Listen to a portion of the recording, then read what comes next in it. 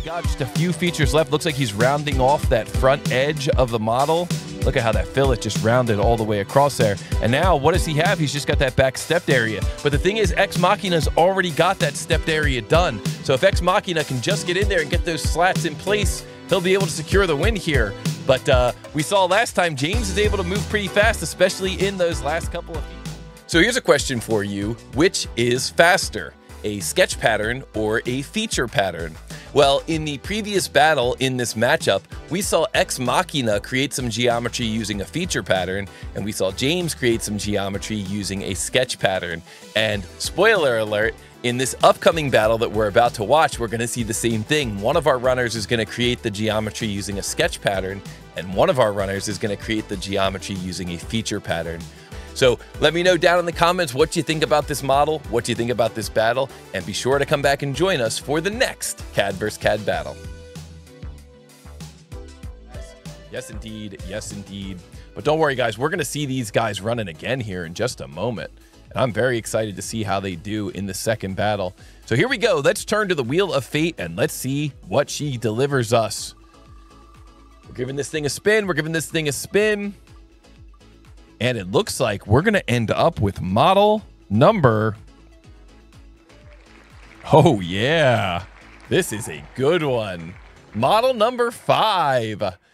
This has been a lot of fun. Thank you so much to the Wheel of Fate. And Harmo Mixer 20 says, I have no idea what this event is about, but I love this energy. Thank you. Thank you, my friend. Welcome. Well, stick around. You're about to see something crazy. You're about to see some serious stuff, as Dr. Emmett Brown is so famous for saying.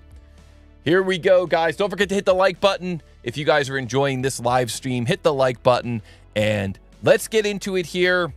The Wheel of Fate has spoken. We're going to see drawing number 5. Ex Machina from Greece using ALIBRE going up against James from Australia using Onshape. This next CAD vs. CAD battle begins in 3, 2, 1, go! What is the mass of this part in x.xx pounds? We got one that's in inches and pounds. You can see the unit system in the title block is IPS. We can see here that the material is red oak, so it's a good thing they had a chance to make sure they had that material. And we see that this model has a tolerance of plus or minus 0.2 pounds. Let's flip over to this CAD vs. CAD battle. Both of our runners have grabbed a screen capture of this battle. Both of our runners are anxiously getting through this battle. Whoops, looks like we're missing the chat down here at the bottom. That's not good. You gotta be able to see when our runners come in with their answers. There we go. Probably missed that in the last one. And thank you so much to Rockcrawler for coming in with that membership, for joining the channel. Thank you, thank you, thank you, my friend. Okay, and Sebastian says wrong screen. Thank you. All right. Guys, here we go. Ex Machina on the left already created he took a screen capture of that drawing. We had the wrong screen show in there for a second. Already took a screen capture of that drawing, turned that slot into an extrusion, and is now moving on to his second feature. James on the right, using Onshape, created that slot shape, created the wall thickness, and now we see, just like in the last competition, James is going through and creating some of the layout geometry for this grill. This model is called Wood Grill. You can see some of the features of this model is that it's kind of like a slotted shape. It's got a rounded off front edge, and then it's got some grills, some slats sticking through it to kind of act as the grill. And then on the back side of this model, there's a little stepped area. So it's got a uniform wall on the inside, but on the outside, there's a little stepped area so that it can fit into its mating component. So a very common type of a component you would see in manufacturing. We've shown these runners the 2D print. Now these two runners are trying to race each other to see who can calculate the mass faster. And wow, what a battle here. We see both of them kind of started out the same way. Ex Machina created that slot, created that solid shape first, then decided to hollow it out. James on the right is creating kind of the hollow shape first. But we noticed this last time as well. James seems to prefer to create as much layout geometry as he can to get started. And then he goes through afterwards and finishes out with the solid geometry. So James getting in here using sketch pattern. We saw him use sketch pattern on the last one as well. and specifying the spacing here in Onshape. I love how in Onshape those grips just come up for you right away. Trying to figure out what the appropriate spacing is for this. Using some basic arithmetic, I like it. 0.5 plus 0.375. I like it, I like it.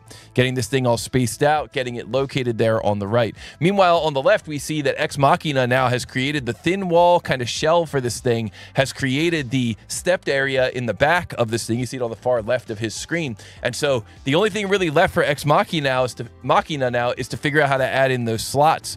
But notice that we've got James here on the left. He's going to be extruding and getting those slots in there as part of that extrusion. He's going to have that ready to go for his second extrusion.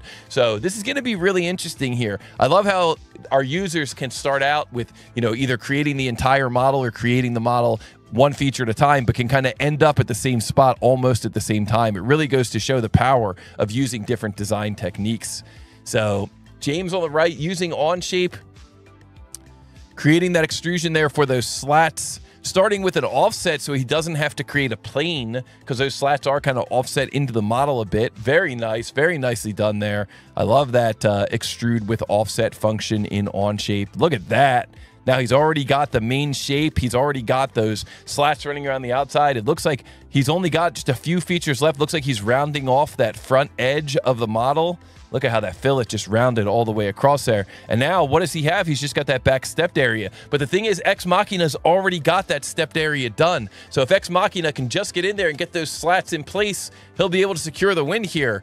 But we saw last time James is able to move pretty fast, especially in those last couple of features. In the chat, we see Jim Yu saying, "Go, James, go."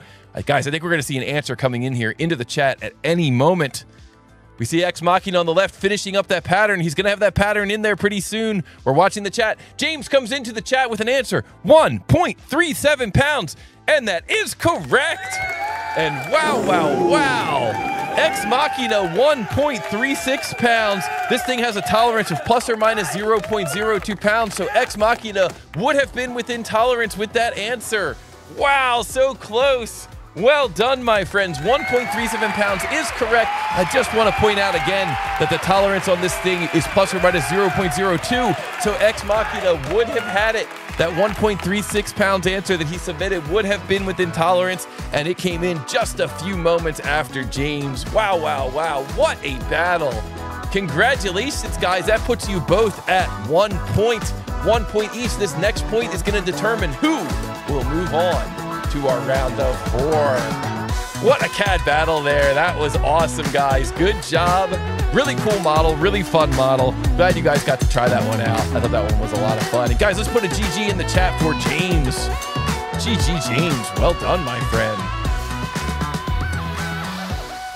And now, Zhao says now it's time for a Tier 8 model. Well, that's not up to me, Zhao. That is up to the Wheel of Fate.